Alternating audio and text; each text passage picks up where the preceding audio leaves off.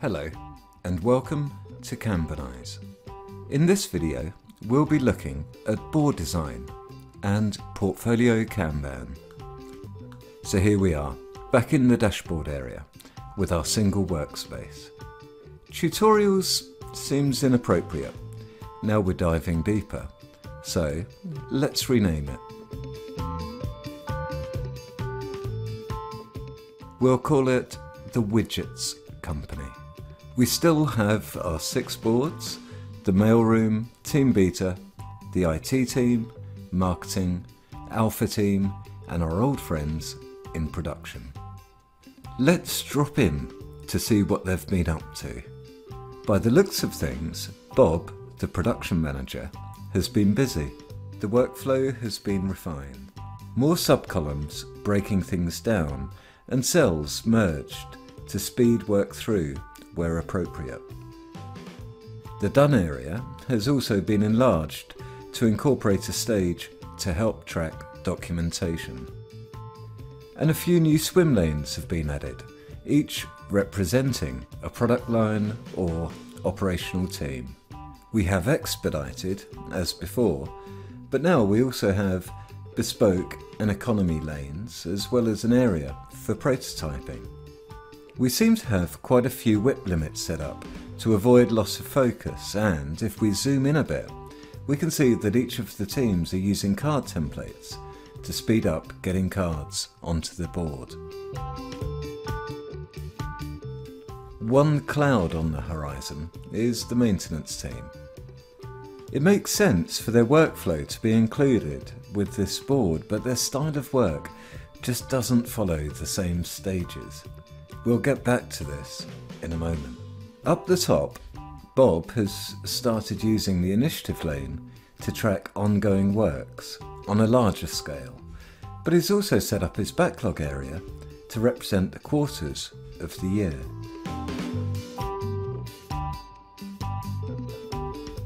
Individual teams have also got access to a backlog area, although they tend to use theirs for housekeeping and general in-team initiatives. The Economy Widgets team have a bit of training planned for one of their team members. We might be wise to set up a training workflow as well.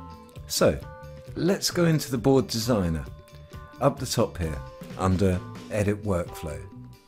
You can see the familiar structure of the initiative lane. Bob's got a dedicated swim lane for the maintenance team, which makes great sense, but still the team's workflow is all wrong. The most straightforward approach is to construct a unique workflow just for this specialist group of people. We hit Create New Cards Workflow and away we go. This will take a couple of minutes, but I'll speed it up so you don't get bored. I'm keeping it pretty simple, but as with most of my workflows, I've put in an expedited lane for urgent maintenance requests and a standard flow for planned campaigns. Once again, we've factored paperwork tracking into the flow to make sure that full records are kept of all activity. While we're at it, let's quickly set up a basic training workflow so Bob can track where he's up to in his ongoing commitment to staff development. Now, all we have to do is apply some whip limits. Then we go up top right and save. And here we are, back in the board. This is much better. There's a lot of information on display here, but we can collapse any workflows that aren't of immediate importance. We can also adjust the card views by configuring them to need to know, or simply zoom out a little. So, with a few minor changes, we've made a significant impact on the board. Our work won't stop here. We can keep refining this until we get it running like a Swiss watch, but for now, it should be enough to be getting on with. Let's go back to the dashboard area. We don't need to zoom in to any of the other departments. Let's assume that they're also progressing nicely. But who's managing all of this?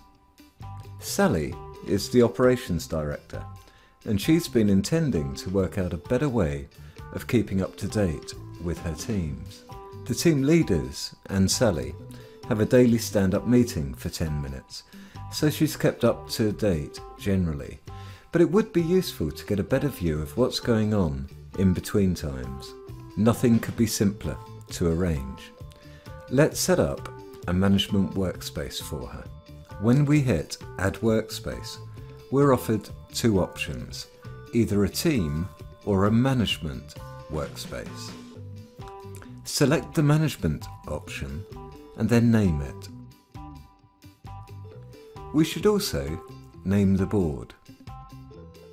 Now we're asked which individual boards we'd like to connect to the master board. Click the drop-down and it will offer all the boards within the workspace that you have access to. Just select the boards you wish to pull into your management area and you'll be taken back to the dashboard. Management workspaces have a green banner as opposed to the team variety that are displayed as blue. We open it up and there, presented for inspection, are the initiative lanes of Sally's 6 departments. Related boards are always displayed below this rather definite black line. Above the line is Sally's personal initiative lane that can be further broken down into swim lanes, and the backlog can be customised to perfectly suit her management focus. This level of detail is generally fine for Sally's style of working, although she always has the option to investigate anything that is hindering throughput in the departments under her control. Blockages can be tracked, and stickers are great to mark projects to give everyone involved a heads up on important issues. When necessary, the individual components of an initiative can be zoomed into by tracing the dependencies down to a board or even a card level. Sally also has a handful of operations support staff reporting to her. Rather than construct a whole new board for this small group of people, we also have the option of constructing their own personalised workflows within the management workspace itself. Pretty impressive, huh? But this, in many ways, is just the beginning. Moving one level up in the hierarchy, the widget company might, perhaps, be an operating unit within a larger group of companies. This is no problem at all for the system.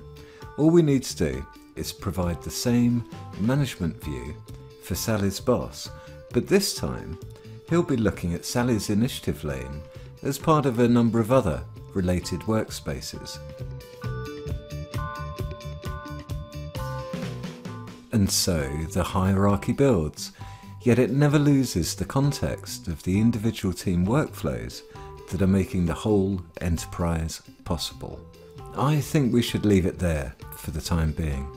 I hope I have adequately outlined the scope and potential for using Portfolio Kanban, but as always, don't hesitate to get in touch with us if you have any questions at all. We're here to help. Happy Kanbanizing.